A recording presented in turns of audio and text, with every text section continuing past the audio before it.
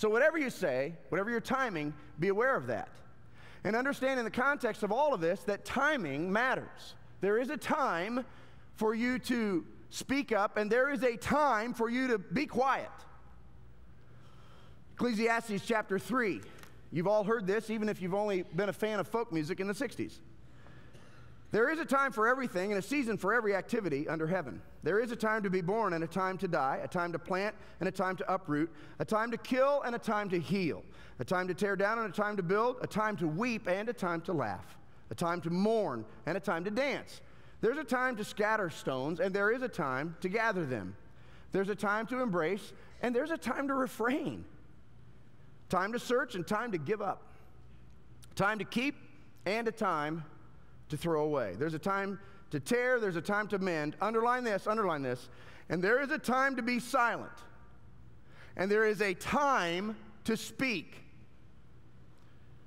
A time to love, a time to hate, a time for war, a time for peace. You've heard all this.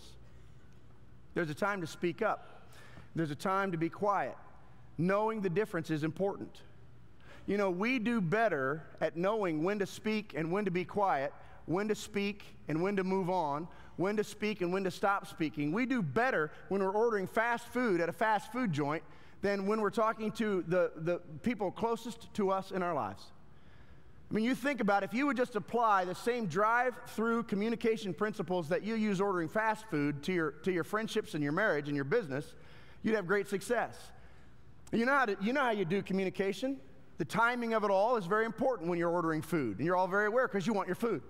You pull up to the little box, and immediately some bell goes off or something, I guess, and they start talking to you. And you roll your window down, you listen, and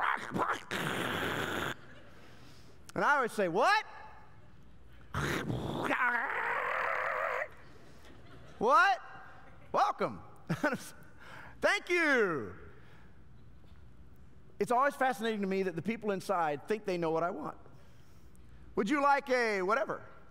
My guess is the reason they ask if I would like a whatever is because that's what's not selling and they're trying to get me to buy it.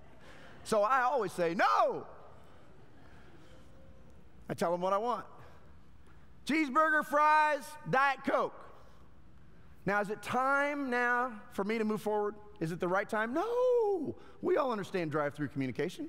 The worst thing I could do is drive through before I've gotten them to say back my order. Otherwise, I might have a mistake in my communication process. It's not time for me to just say it and move on.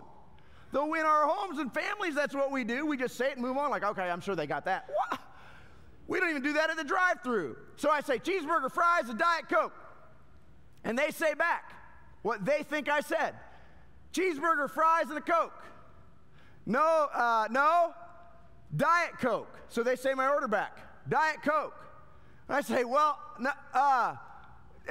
no, cheeseburger, fries, and a Diet Coke. Only when they repeat back what I have said do I have any confidence at all that they heard it. When they say back cheeseburger, fries, and a Diet Coke, then I have some confidence I can move ahead. Right? I at least have a shot at the right order at that point. Right? And so I drive forward. The timing matters. If I leave the conversation too soon, I mess up. Timing matters. It's really, really important. There's a time to speak, and there's a time to move on ahead.